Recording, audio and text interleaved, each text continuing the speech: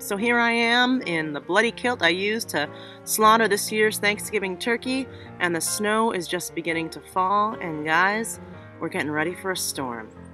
Welcome to Cold Antler Farm vlog number 20. Thanks.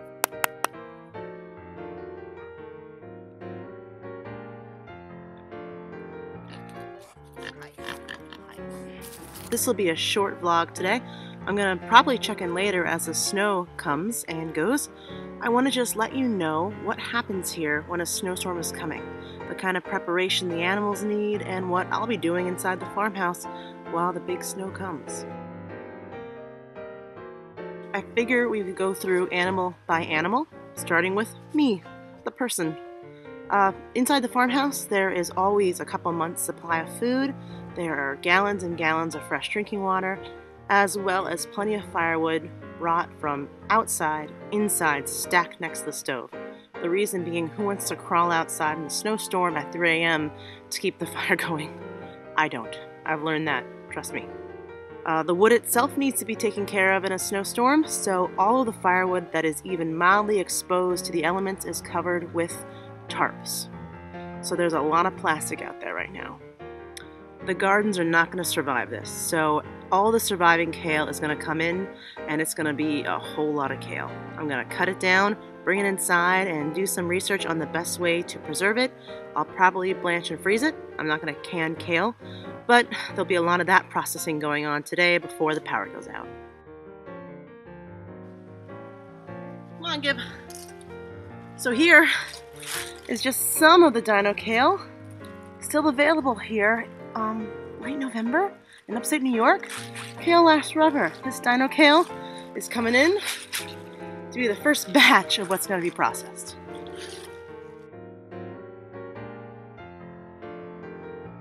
So that takes care of the gardens, and as I'm filming this outside, I just saw the first flake of snow, and it is 10:50 a.m. on Wednesday, the day before Thanksgiving.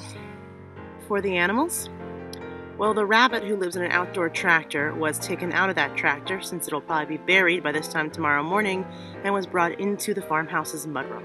He's in an indoor rabbit hutch with water, food, and hay, and he should be one of the most cozy critters besides me, the dogs, and the cats. The poultry are on their own. They have plenty of shelter, they have plenty of options.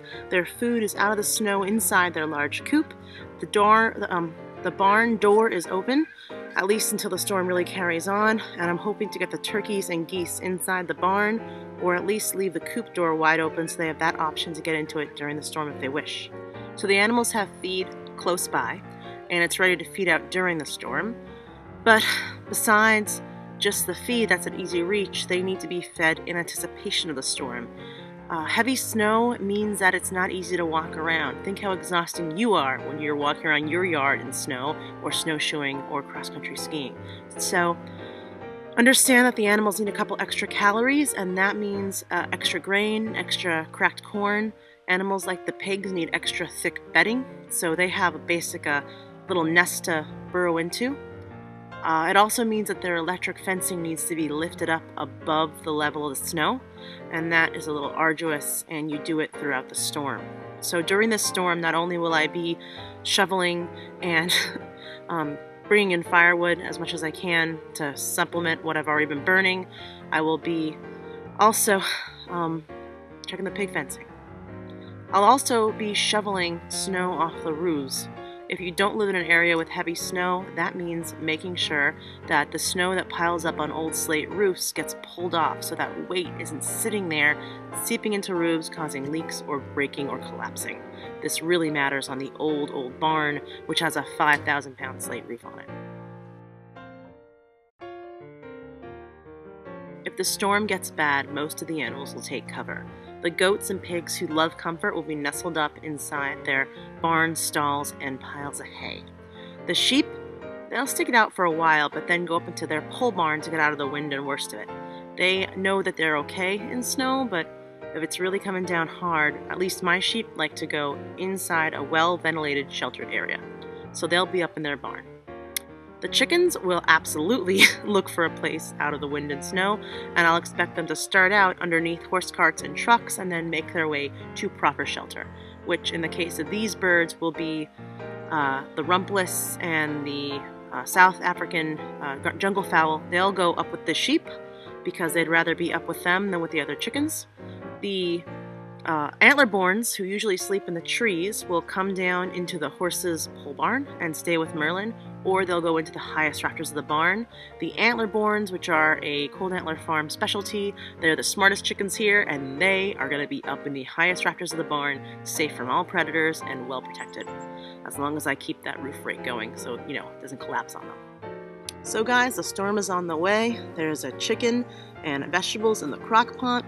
The wood fire is going strong. The house is warm, and I have a lot of stuff to do writing-wise and computer-wise. So I'm going to say goodbye for now and check in later as the storm gets heavier and let you know how we fared here at Cold Antler Farm. Thanks for watching. Please subscribe.